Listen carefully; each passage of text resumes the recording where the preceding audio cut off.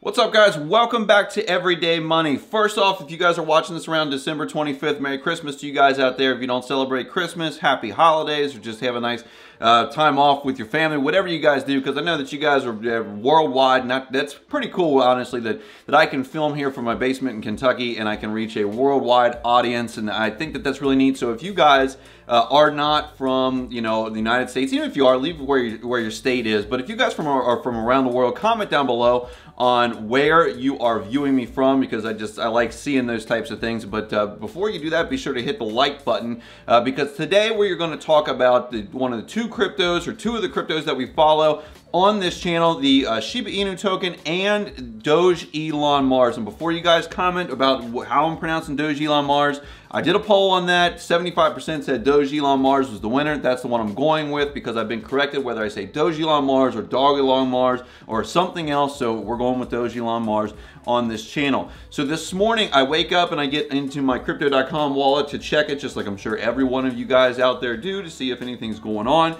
And I started scrolling through the Reddits, and I saw two things. I saw that the Shiba Inu token had a change in its circulating supply, and I saw that Dogelon Mars was headed to the moon, or to Mars, or wherever it is going to first. And so let's get into the Shiba Inu token circulating supply, because this is something that we have been struggling with now for the last couple of months. We've had 3 different circulating supply numbers in the last few months. We have had 395 trillion tokens, we have had 550 trillion tokens, and we had 369 trillion tokens for a brief period of time this morning. A lot of folks thought that they were re-updating the circulating supply, because if you guys remember, when we had our big run up a little bit ago to 4088 in the Shiba Inu token, that was when all the exchanges crashed. There was so much activity that crashed everything. And when things came back online, we were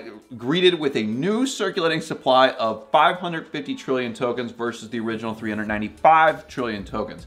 And now I put out a video that talked about that, and I had spoken about how I thought that 550 was probably the accurate number, because remember when this was first started, they made 1 quadrillion tokens. They split that in two. 550 trillion go to Vitalik Buterin, 550 go to Uniswap liquidity pool. Vitalik burned 40% of those. The other 10% he gave to the India COVID relief people. They were getting beat up by COVID over there. So that is 50 trillion tokens plus the 500 trillion tokens that were originally minted, locked in the liquidity pool. Put them together, 550 trillion tokens, minus some minute burns that people have done over the the course of this being around. So a lot of people said that wasn't the case. But this morning, let me get the screen record going for you here. This morning we dropped down to 369 trillion tokens for a brief period of time, and I am remiss that I didn't take a screenshot of that, but I didn't. But back on coinmarketcap.com, and I've checked this on crypto.com, I've checked this on Coinbase, they're all saying the same thing again, of approximately 50 trillion circulating supply tokens. So, but you can see this in the chart here. We go from about a $20 billion market cap, 19-ish, and then right at about 7 a.m., we have that transition to 369 trillion tokens, and that craters the market cap. And that's not really a big deal, really, because the market cap is just based on the amount of tokens in circulation times the price. So obviously, if you take the amount of tokens down quickly in a quick fashion, the market cap's going to come down as well, down here to 13.5-ish billion dollars. And then it goes on that way until about 10 a.m. There's two ways to look at this, really, because I was looking at this, I was like, wow, this is going to make the price go up, because there are less tokens in circulation. Even if it's just an accounting trick or a computer thing, the price is probably going to go up. But the one thing that I can say about this is that this is an extremely bad look for 3 different things. For all the exchanges that they cannot get this circulating supply issue dealt with and figured out, it's a bad look for them. It's a bad look on Shiba Inu token and the developers, because again, they cannot get the circulating supply issue worked out and figured out. And 3, it is a bad look for cryptocurrency altogether, because this is the time right now that cryptocurrency has to get a legitimacy about it to be accepted. You know, younger folks like myself, I still sort of consider myself a younger folks, and a lot of other people think the cryptocurrency is you know, legit. It's a good thing. But stuff like this, where they can't even get the circulating supply right, puts a big black eye on the entire industry, on the entire market, as being just wishy-washy. They change the rules whenever they want. Even the exchange is crashing regularly. That is just not a great look for cryptocurrency altogether. The Shiba Inu has 1,385,314 people on its that are just have it on watch list. So that if they were looking at this today, they saw this go up, down, crazy, and it's not a great look for anyone involved. So we're gonna have to watch this, see if that is something that they were testing out, see if they can get the developers and the exchanges all in the same room, all in the same conference call, or on the same Zoom meeting, and get this circulating supply worked out so that we can stop this madness with it just fluctuating wildly. So now that we've gotten through that and through the Shiba Inu token, and actually I should mention as well that if this had gone down to the 369 trillion tokens, it would have been much easier for us to reach that 0.301 price target that I put on this so far ago, because you'd only need $36.9 billion of market cap to make that happen.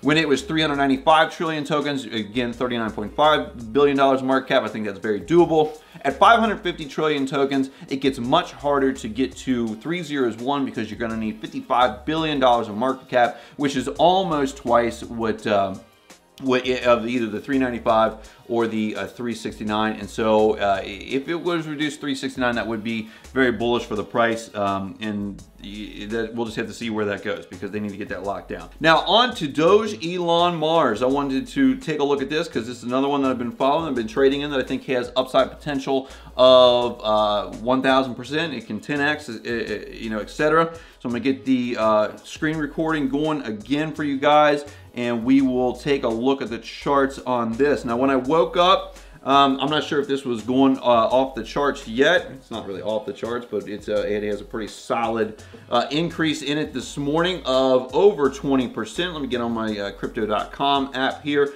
And so we are up 22.85% in Dogelon Mars this morning. This is a pretty significant breakout because, you know, as you may have remembered, if you have seen this, or if you haven't been following this token, this is one that had come up about 2,000% here. They had peaked around the end of October going into November, and has just kind of slid sideways and down for the remaining time. So to be up 22.85% today is pretty good. We're sitting at 5017. I put a price target on this one of 509 a few months ago, because I thought that if it could get to 1 billion, it could get to 5 billion in market cap, and so that would put it at 509 if it could get up to $5 billion in market cap. Now the issue with Dogelon Mars is that, especially on things like crypto.com, they are not listing it on their hot stocks, the top gainers, the top, not stocks, but the top crypto. And I think that that's disingenuous to this token, because right now it should be #1 on the top gainers as far as what I can see. Right now that is SushiSwap, it's up 21.66%. Dogelon Mars is up 22.85%, and it should be listed there because that gets it attention. It's gonna get more money coming into this because people are gonna see it, say this thing is going places, and will allow it to increase in value.